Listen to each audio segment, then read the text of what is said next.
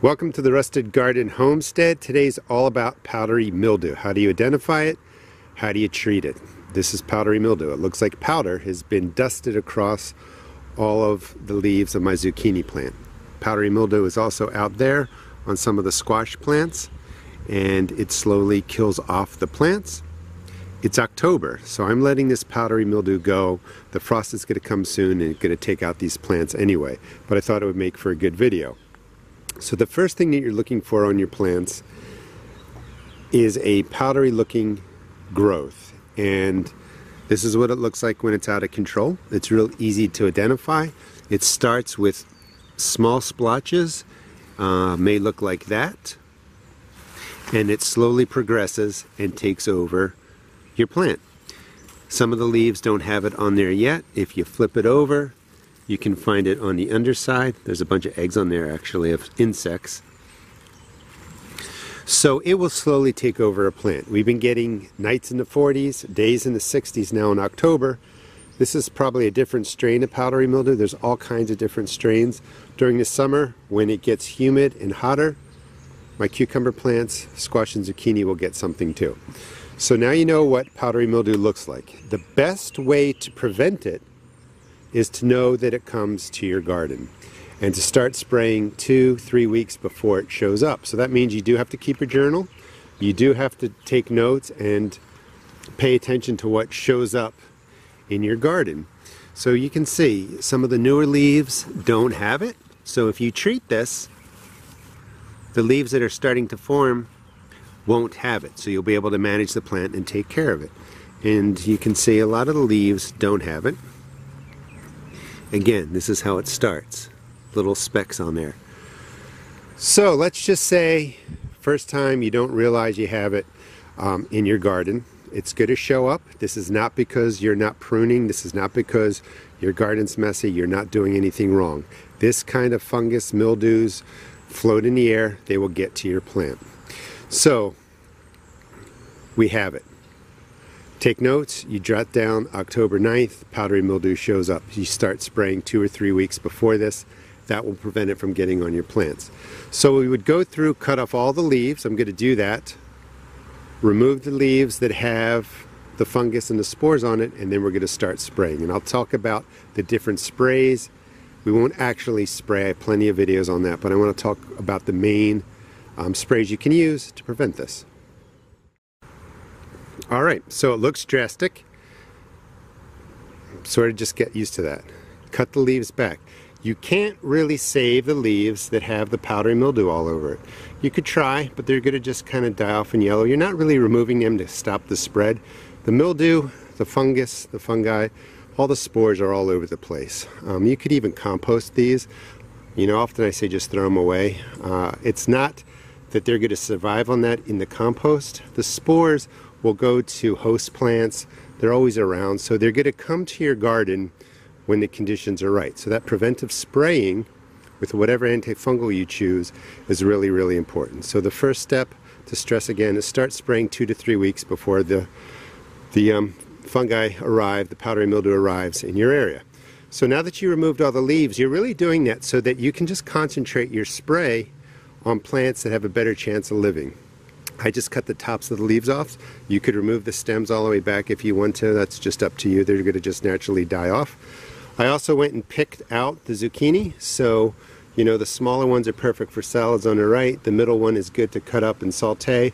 And the larger one is really good for zucchini parmesan. So you can harvest the zucchini at different sizes.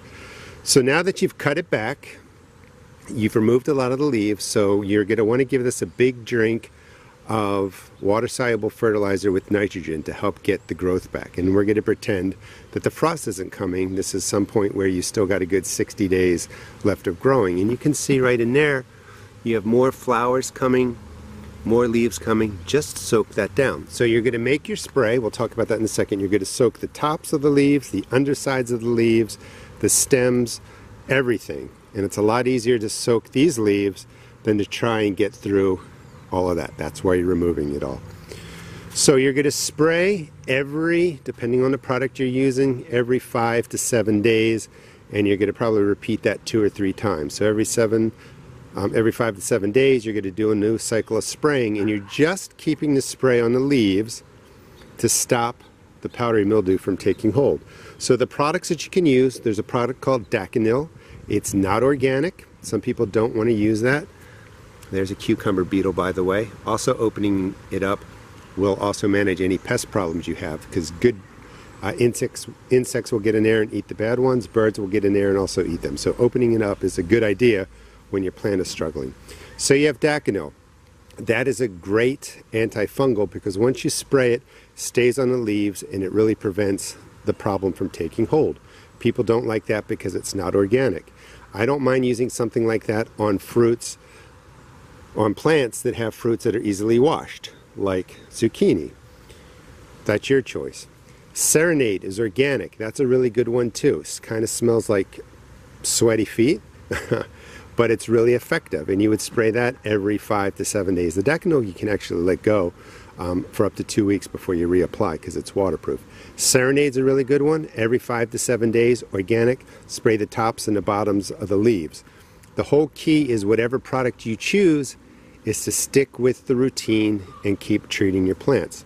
Now you can also use baking soda spray. I have videos on that. You can just look up baking soda on my channel, and it's 1 to 2 tablespoons of baking soda in 1 gallon of water. It creates a higher alkaline spray. The alkalinity rate, the spray raises the pH level, the alkalinity on the leaves. The powdery mildew doesn't like that. It doesn't take hold, it doesn't multiply. So you can use baking soda, that's organic. You can also use wettable sulfur, which does the opposite of the baking soda. It lowers pH, it makes the surface more acidic. The powdery mildew doesn't like that. You don't want to use both because they'll neutralize each other. Anytime that you're going to use a spray, no matter what it is, test spray and see if it damages the leaves. Wait 48 hours. If there's no damage from your spray, go ahead and use it. But these are 4 options that you can use. Now, if you want to try neem oil or an oil spray, that also works too. The oil sprays cover the spores, cover the powdery mildew, and that prevents them from multiplying. I've had less success with oil sprays for powdery mildew and fungal issues. I like Serenade. I like the baking soda spray. They work really, really well. So that's basically how you treat powdery mildew.